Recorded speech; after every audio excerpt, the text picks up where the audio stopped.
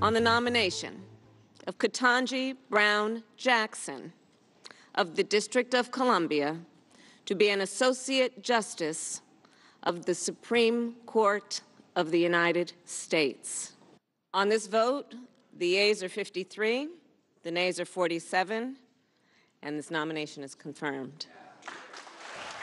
A historical moment as the Senate confirmed Judge Ketanji Brown Jackson as the first black woman justice on the U.S. Supreme Court. Presiding over that vote, Vice President Kamala Harris, the first woman, black and Asian American, to hold that post, as President Biden watched with Judge Jackson. 3 Republicans joined Democrats in voting for her. As for Ohio's senators, they stuck to party lines, with Senator Brown voting for and Senator Portman voting against. The new justice-to-be will be sworn in this summer when retiring Justice Stephen Breyer leaves the court. Our Emma Henderson spoke with local law students to get their thoughts on what this means to them. I wish people understood how amazing this is. Stephanie Goggans proudly served her country before heading to Cleveland State's law school. To her, Ketanji Brown Jackson securing a seat on the Supreme Court is a moment for all Americans. I'm proud.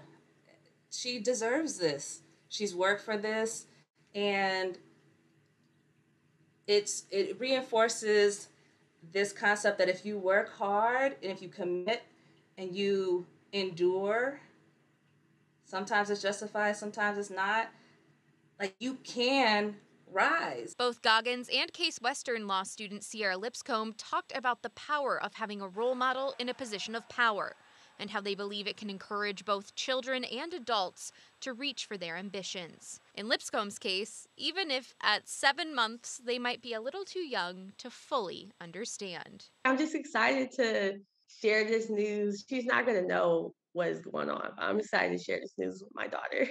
And through her babbling, hopefully she gets an inkling of, oh, wow, something great has happened. Lipscomb's emotions today are very different than when we first checked in with her as Brown Jackson was going through the hearing process. Lipscomb felt some of the questions distracted from the judge's resume.